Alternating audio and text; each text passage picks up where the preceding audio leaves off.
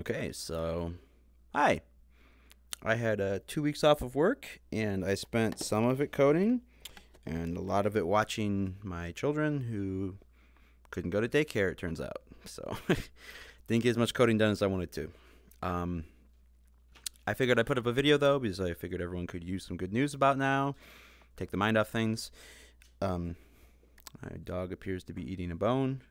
Vash. Anyways, um, So I'd said I was going to work on the Melee script and finish it up and do that ASAP. And then I went to vacation. And then I remember this arm IK, upper body IK paper that I'd read about a year ago during my last Christmas vacation and was considering implementing back then.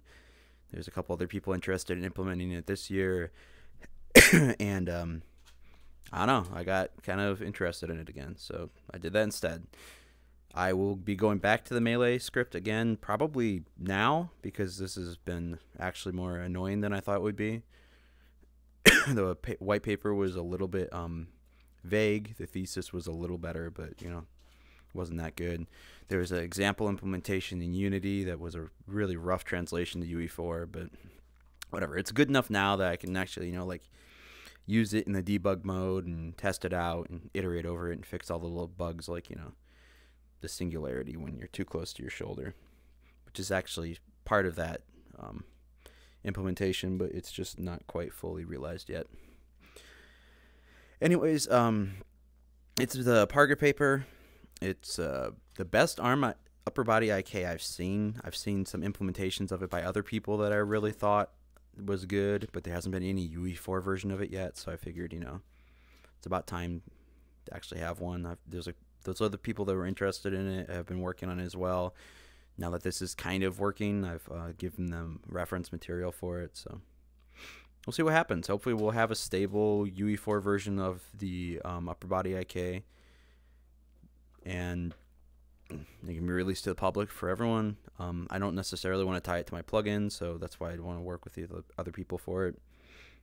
But certainly a version packaged with the plugin would have specific features. Like last time I played with this, I was playing with the lean detection, which it has. This blue line is what it assumes is my shoulder position, which is pretty accurate.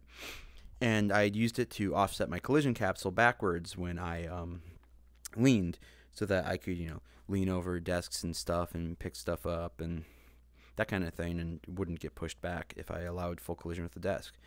And it worked pretty nice.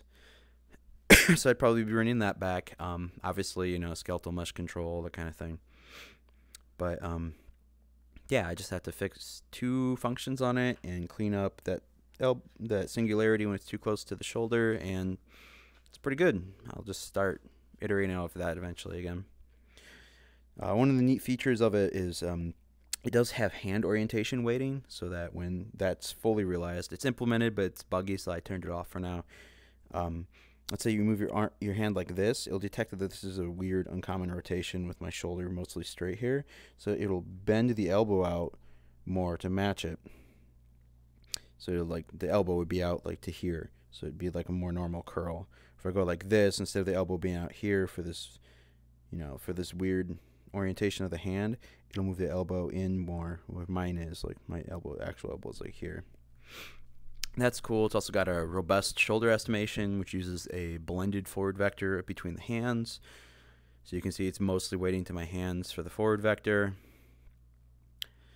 which is nice and natural to exterior observers. It's a little less natural to the actual player, but what are you going to do? You're going to choose the head or you're going to choose the hands.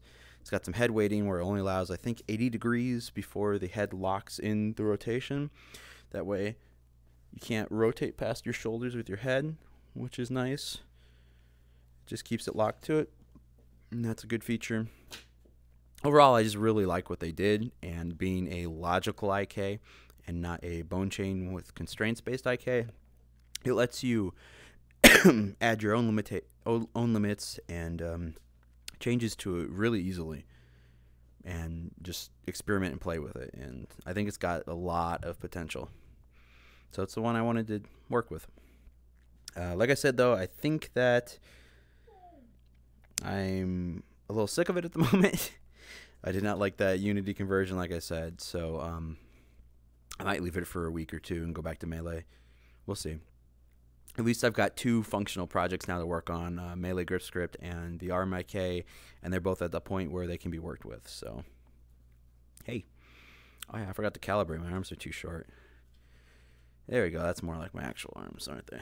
Yeah, that's more like my actual arms. So anyways, bye. I'll see you around.